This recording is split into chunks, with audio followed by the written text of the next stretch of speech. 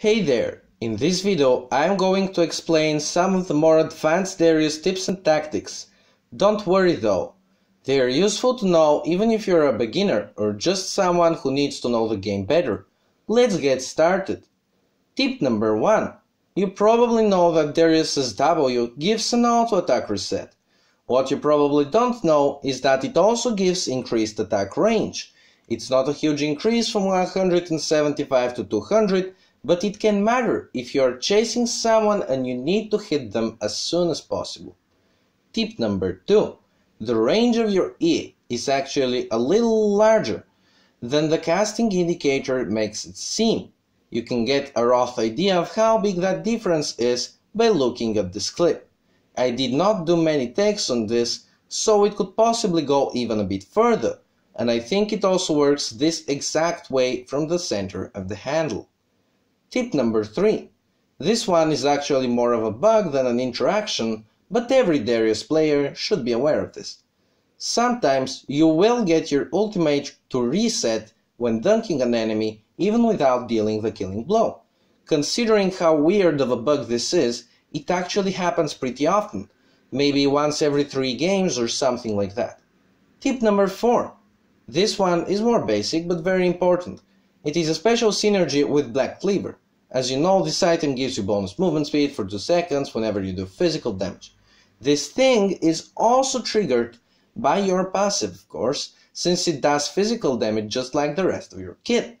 It is also damage over time spell, so you can just hit or even a minion with your Q to get that additional movement speed for over 5 seconds. Tip number 5. Darius's ultimate is dash.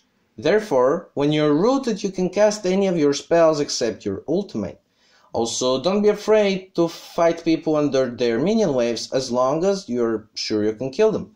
That fear on your ultimate, while mostly cosmetic, can sometimes save your life from a cannon minion or a gromp. Tip number 6. This one is also about your ultimate. You should know that it is unstoppable.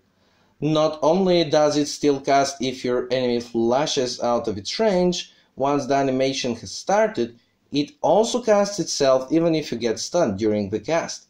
In fact, not even using a stopwatch stops your dunk.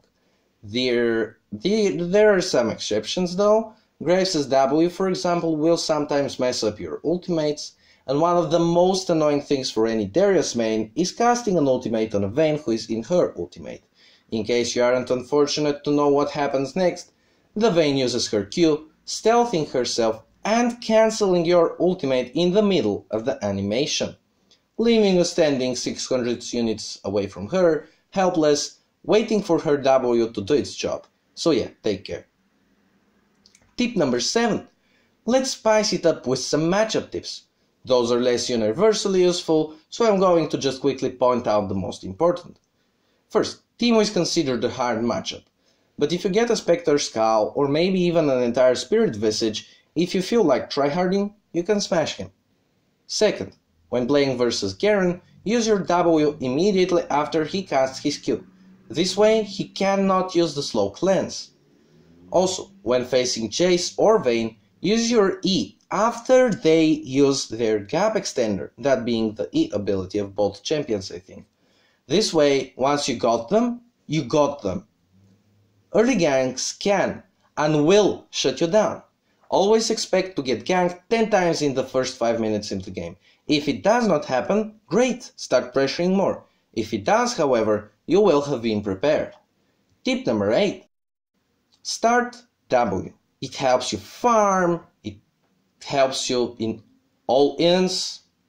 Furthermore, people are so used to starting Q that they will not even expect you to start W and will not be prepared to eat the slow. Tip number 9. This one is for all of you watching since it works with many other abilities on other champions. If you want to flash ult someone, as soon as possible, hit R on them and then flash. However, you must not issue any other movement commands in the meantime for this to work. It feels a bit gimmicky, but once in 10 games it can help you, just often enough for it to be viable enough to be mentioned. And finally, tip number 10, Darius has some interesting interactions with the item Guardian Angel. Since the ultimate is unstoppable, it will finish itself if you enter the revival part of the item in the middle of the animation. Also, in some rare situations, you will manage to get the HP from the item and a heal from your Q to stack. It's not that common of an item on Darius, but it's one of my personal favorite items for the utility it gives, so yeah, have some interactions in case you're curious or you consider buying this item on Darius. Thanks for watching, and if you found these tips useful, you can subscribe to the channel for more videos like this. Bye bye.